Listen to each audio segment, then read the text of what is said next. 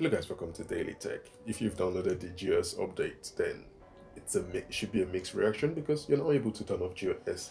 But you've also got a bug, and this bug affects the audio and visual experience on your device. Now, at the beginning, I thought it was a bug that just affected your Bluetooth experience. So what it does, it makes your video and audio out of sync. So your audio is either faster or slower, which makes it a pretty bad experience if you're trying to enjoy your content. But I was in for a rude awakening when I realized that it doesn't only affect Bluetooth devices. So with this or without this, it's always going to happen when you're watching audio or visual content. And one of the culprits of this would be YouTube. The way it occurs is you start playing a video and the video starts all fine. Then within a second or 2 seconds into the video, the video freezes, but the audio continues to play, and then the video continues to play then, so which means the video automatically becomes out of sync.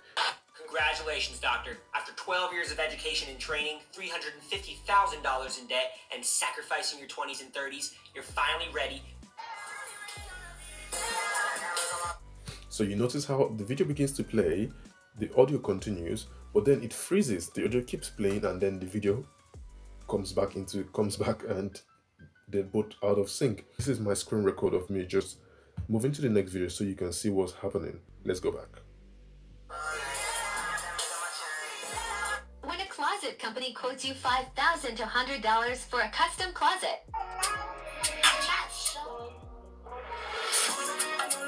The group of people that do not use quality in their marketing are the Japanese. So as you can see, it's pretty annoying, especially if you're watching a short video. Every time you move to the next video, it automatically occurs again. And this is a terrible, terrible experience. I hope Samsung is able to solve this permanently. But there is a temporary solve, which you probably wouldn't like to hear. You just have to restart your device. And when you restart your device, you can then begin to enjoy your audio and visual content again. But then when it happens again, you're going to have to restart your device again. So while we're here talking about the bugs in your S22 Ultra, there is another bug. I'm not sure if this is a bug or this is just a device itself. I had another S22 Ultra which I used, and none of this actually occurred. The only problem with that S22 Ultra was the device kept auto restarting when I used the camera to take pictures, to record videos. But that was it. The experience, the UI experience, everything was absolutely smooth. So then when I got this device and then started using this device, and I noticed the buggy software experience, I was shocked, because I thought, what's the difference? It wasn't like I used a Snapdragon and an Exynos and I'm beginning to notice a gap in their performance. It was not. Same Exynos, right?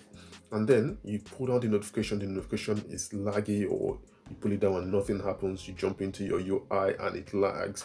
You try to go to multitask and everything lags. It was pretty annoying. And then I spoke to someone and they told me to do something. I was really skeptical about what they asked me to do, because I thought to myself, that doesn't make sense. It's not going to do much to affect the buggy experience. But I tried it and it worked. So here goes. What you will need to do is go into your settings, go to battery and device care. You can click on optimize. This is optional, but what you will need to do the next step would be to go to your memory and click on clean now. And once this is done, you can restart your device to make the process a little bit more smoother. However, before you restart your device, if you wanted to do something about your RAM plus, this is the option right here. You can go into your RAM plus and it says select how much internal storage to use as a virtual memory to improve app performance. If you want to use your RAM plus, you can toggle on whichever option you want. So it's currently on 4 GB, which yours will probably be as well, because this is automatic.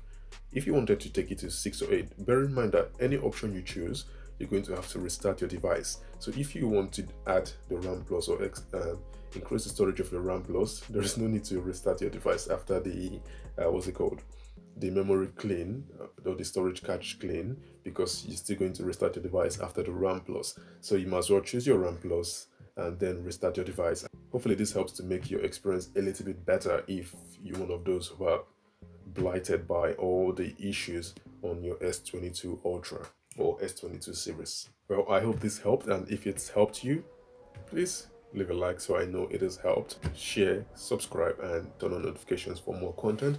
And on this note, stay safe, and I will catch you in the next one.